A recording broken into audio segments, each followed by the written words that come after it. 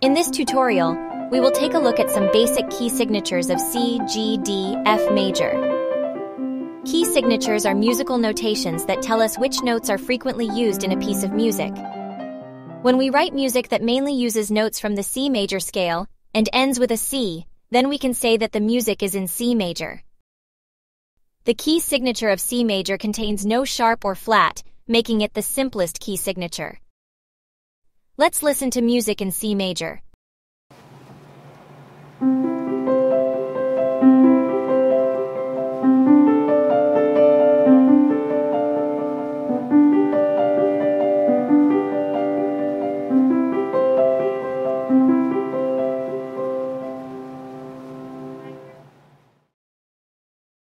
Now let's move on to G major.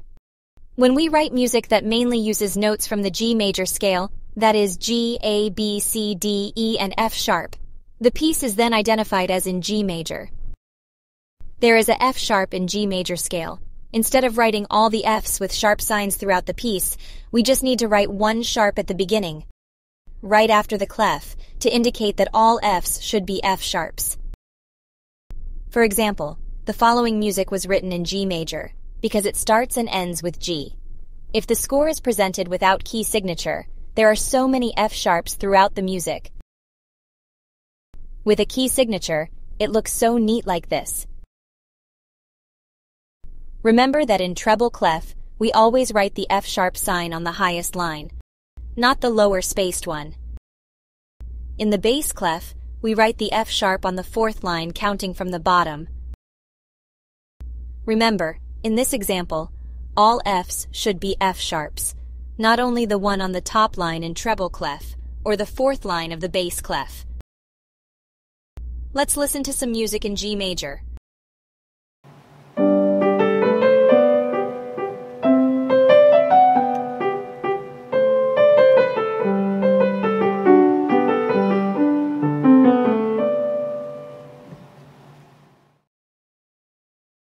Let's move on to D major now.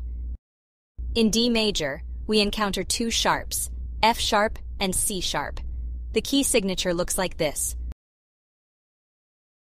Let's listen to some music in D major.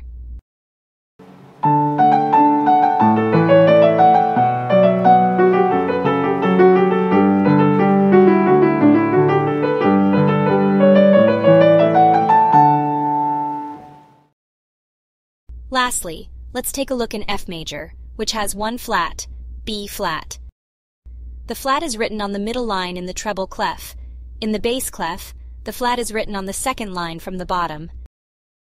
If a piece of music was written with notes mainly from the F major scale, which are F, G, A, B flat, C, D, E, F, the piece is in F major.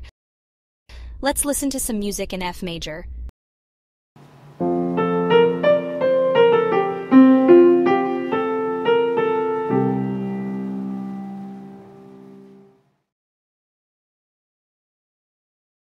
Key signatures play a vital role in determining the overall mood and character of a piece.